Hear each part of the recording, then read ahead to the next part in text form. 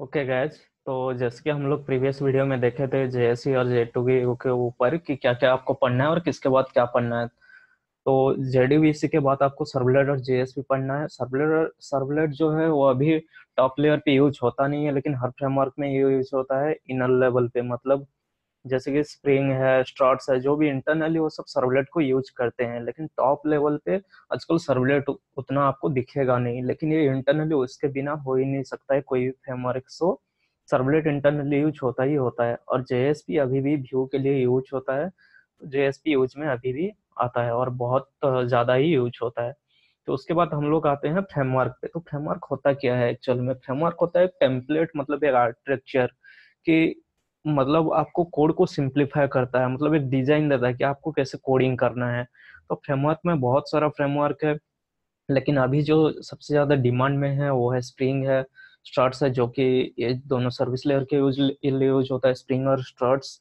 तो आप इन दोनों में से एक सीख सकते हैं, लेकिन मैं रिकमेंड करता हूँ आपको कि आप स्प्रिंग सीखें, क्योंकि आप दोनों सीख सकते हो, दोनों अच्छा है। लेकिन स्टार्ट्स जो है वो धीरे धीरे मतलब उसका जो डिमांड है वो कम होते जा रहा है और स्प्रिंग का डिमांड बढ़ते जा रहा है। तो आप स्प्रिंग को ध्यान दे सकते हो, स्प्रिंग को आप सीख सकते हो। अगर आप दोनों सीखोगे तो और भी बहुत अच्छा है। तो इसमें जैसे कि मैं इसमें स्प्रिंग को कंसिडर किया हूँ। मेरा मानना है कि स्प्रिंग अच्छा है दोनों में से। तो मैं स्प्रिंग को कंसिडर किया हूँ। और स्प्रिंग के रिलेटेड जो स्प्रिंग बूट और माइक्रो सर्विसेज हालांकि स्प्रिंग रिलेटेड नहीं है, लेकिन मैं इसलिए यहाँ इसलिए लिस्ट में डाला हूँ ताकि, क्योंकि ये जो माइक्रो सर्विसेज है वो आजकल बहुत ही ज्यादा डिमांड में है विथ स्प्रिंग बूट।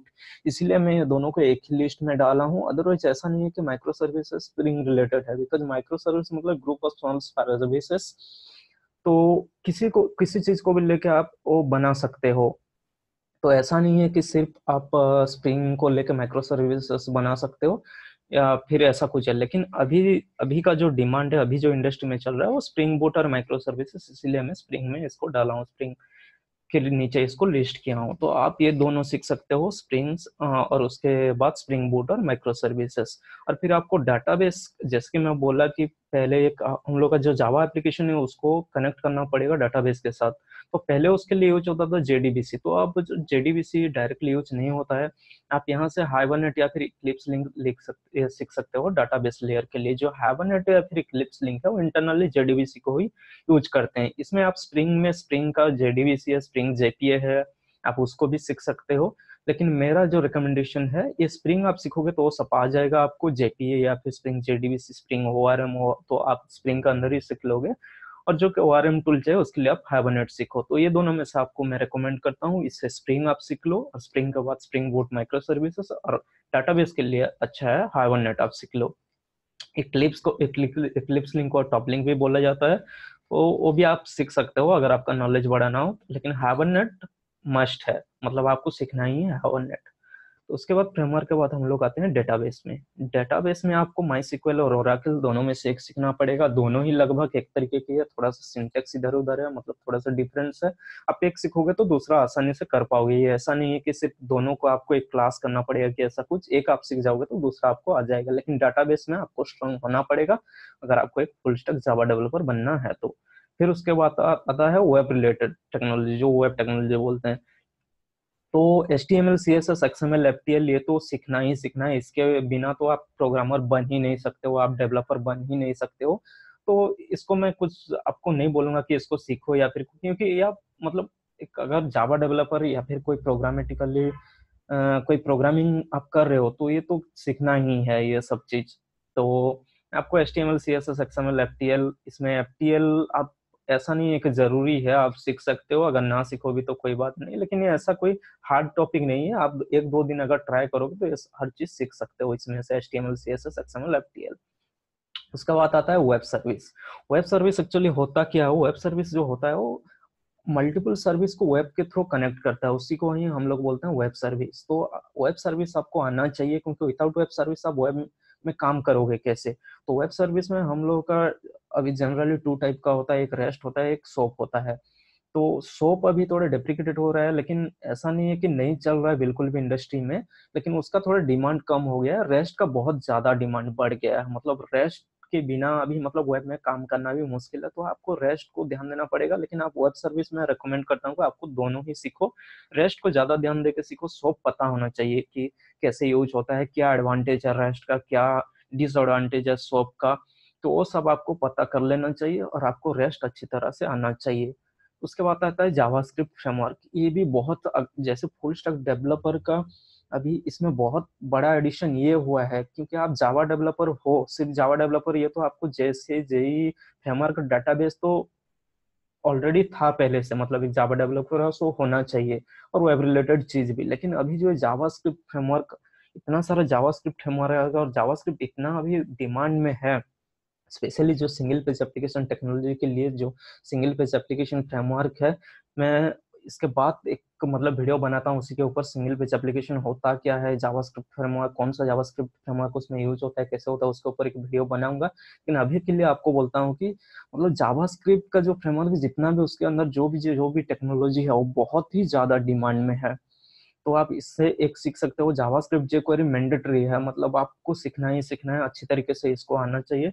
और फिर आप एक इन तीनों में से और भी बहुत सारा जावास्क्रिप्ट हमारे जैसे Vue.js हुआ, ये बहुत सारे हैं, लेकिन मैं ये तीनों मैं प्रेफरेंस देता हूँ कि आप एंगुलर जेएस, रिएक्ट जेएस और नोड जेएस में एक तो एक सीखना ही है जैसे करके भी।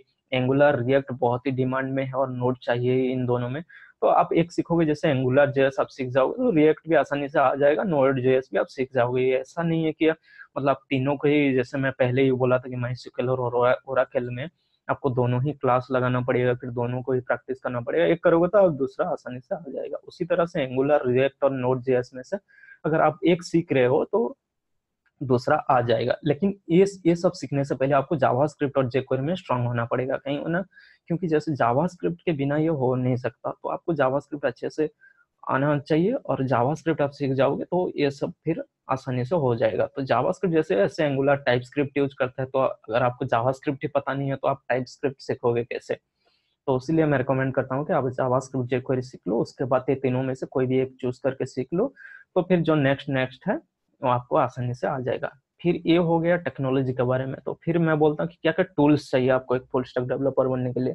तो जो टूल्स है, हम लोग को पहले आईडी चाहिए जिसमें आप प्रोग्राम लिखेंगे, जिसमें एग्जीक्यूट करेंगे। तो उसके लिए ये सब ऑप्शन है, इक्लिप्स, एचटीएस, इंटेल और ऐसा बहुत सारा ऑप्शन है। ये सिर्फ तीन नहीं, मैं तीन लिस्ट किया हूँ। इसमें भी ऐसा है कि आप एक सीखोगे तो दूसरा आसानी से आपको आ जाएगा, क्योंकि प्रोसेस एक ही होता है। आपको सिर्फ मतलब एक दो दिन का प्रैक्टिस चाहिए। तो आप इक्लिप्स तो हर जगह यूज होता है, एचटीएस स्प्रिंग के लिए है। इक्लिप्स और एचटीएस लगभग सेम ही है, तो आप इक्लिप्स सीख लो। इंटेल से भी अच्छा है, आप कोई भी सीख सकते हो और तीनों भी सीख सकते हो, ये ज्यादा टाइम लगेगा नहीं, आप कोई भी सीख सकते हो। फिर आता है बिल्ड टूल। बिल्ड टूल ये होता है कि आपके जो प्रोग्राम आप लिखे उसको एग्जीक्यूट किए, उसको आपको एक जार या फिर वार बनाना पड़ता है सर्वर में डिप्लॉय करने के लिए। तो वो जो बिल्ड करता है, जो टोटल प्रोग्राम को जार या फिर वार बनाता है, वो करता है मार्वेन और ग्राडेल। तो आप दोनों में से कोई भी सीख सकते हो। मार्वेन बहुत चलता है, ग्राडेल भी चलता है, आप कोई भी सीख सकते हो और दोनों भी सीखोगे तो बहुत अच्छा है। उसके बाद आता है रिपोजिटरी, मतलब जिसमें आप कोड को स्टोर करते हो, जिसमें दूसरा डेवलपर आपको कोड को लेता है, जो अपना मतलब जो एक टीम का रिपोजिटरी होता है, जिसमें आप एक फोल्डर जिसमें आप टोटल सबका टीम का कोड को मर्ज करके रखते हो। उसमें आता है एसबीएन, गिट और एक्यूरेट। तो इसमें गिट एसबीएन बहुत ही डिमांड में है। गिट गिट और गिट हब, जो कि आप मतलब पता भी होगा, सुने भी होगे, तो वो भी बहुत डिमांड में है। और एक्यूरेट भी अच्छा ही है। तो ये तीनों में से अगर तीनों सीख सकते हो तो अच्छा है, एक भी सीखोगे तो दूसरे में काम कर पाओगे। तो इसलिए मैं ये सब चीज को टूल्स में और में डाला हूँ, क्योंकि अगर आप एक भी सीखोगे तो भी बहुत अच्छा है, और एक सीखोगे तो आपको और जो ऑप्शन है उसके बाद वो आप सीख सकते हो इजीली। ऐसा नहीं है कि तीनों ही आपको मतलब सीखना पड़ेगा बहुत अच्छे से। तो फिर आता है ये है रिपोर्टिंग टूल, जैस्पर और बाट रिपोर्टिंग टूल। आप कोई भी सीख सकते हो, दोनों सीख सकते हो। इसी तरह सर्वर है, टॉमकैट, वेबस्फीयर, जेबस है, कोई आप सीख सकते हो इसी में से। फिर ये है टास्क ट्रैकिंग टूल, जो कि एजाइल में यूज होता है, जीरा, रैली और ऐसे बहुत सारा टूल है। तो ये भी लगभग सिमिलर ही होता है, एक सीखोगे तो आप दूसरा सीख सकते हो।